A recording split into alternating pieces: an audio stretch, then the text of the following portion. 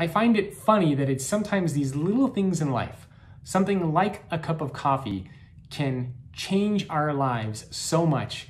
And oftentimes, hopefully, it's for the better.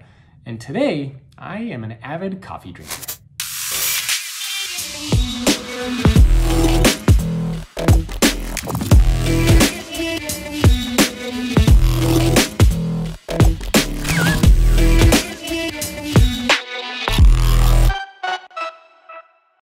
A cup of coffee from Starbucks changed my life, literally changed my life.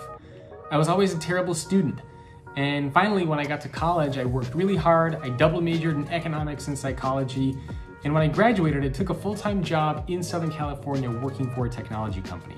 And my first job out of college, when I interviewed there, I was told I'd be doing all these wonderful and amazing things, meeting with entrepreneurs and executives, traveling across the country, doing all this really cool stuff. So I took the job.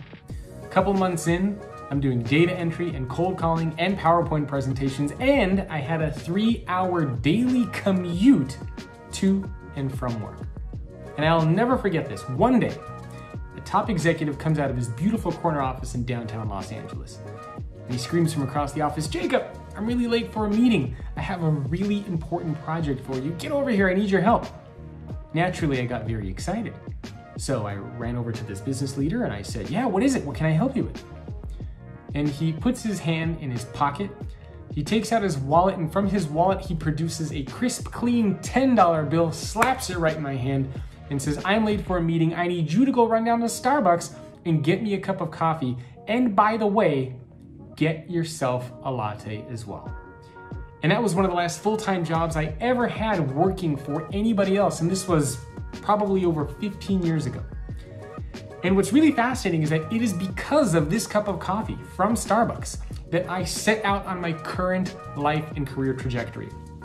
It is because of that experience that I decided to devote my life and my career to creating organizations where we all genuinely want to show up to work each day, to creating leaders who we all genuinely want to work for and with. And I find it funny that it's sometimes these little things in life, something like a cup of coffee, can change our lives so much. And oftentimes, hopefully, it's for the better. And today, I am an avid coffee drinker. Thanks for watching. Hope you enjoyed that. Check out futureofworkpodcast.com for more content. And do me a favor, leave a review on Apple Podcasts or whatever your preferred channel is. Thank you.